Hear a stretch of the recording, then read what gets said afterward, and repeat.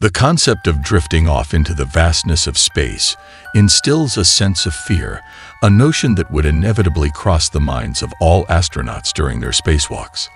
This scenario is often portrayed in cinematic productions like Gravity.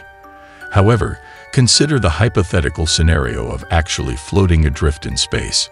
Space organizations such as NASA have implemented safety measures to avert the occurrence of such situations.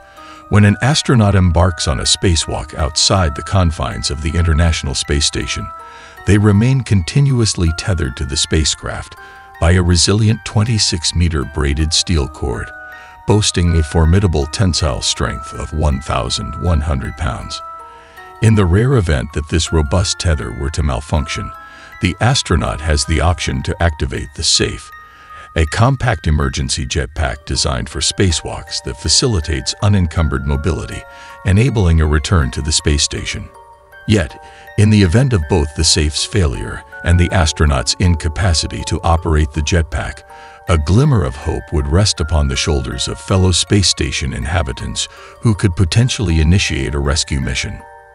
Nonetheless, executing such a rescue mission would be a complex endeavor, as existing spacecraft lack the capability to retrieve an astray astronaut.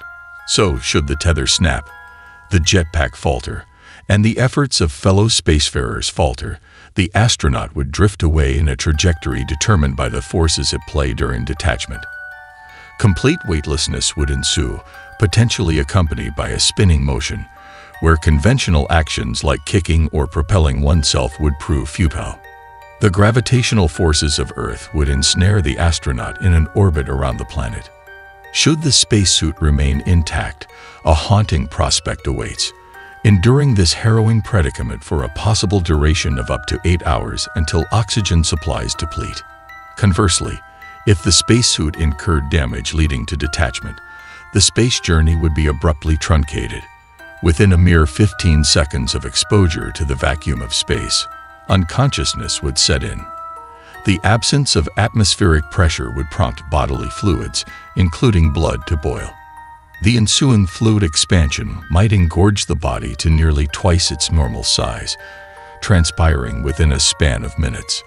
An alternate scenario envisions a trajectory that, if timed and aligned appropriately, might culminate in a collision course with Earth. Nevertheless, any such journey would be short-lived, as the Earth's atmospheric entry would induce a fiery demise analogous to a falling meteor's fate. Encouragingly, humanity has yet to face the chilling prospect of a drifting astronaut. While instances of close calls have materialized in the past, the effectiveness of astronauts' safety equipment has thwarted the realization of such a scenario.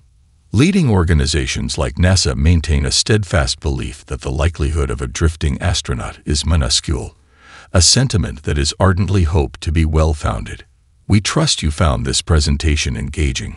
Should that be the case, kindly express your appreciation by favoring this content and subscribing for an abundance of forthcoming material. Thank you profoundly for your viewership, and until we meet again, take care.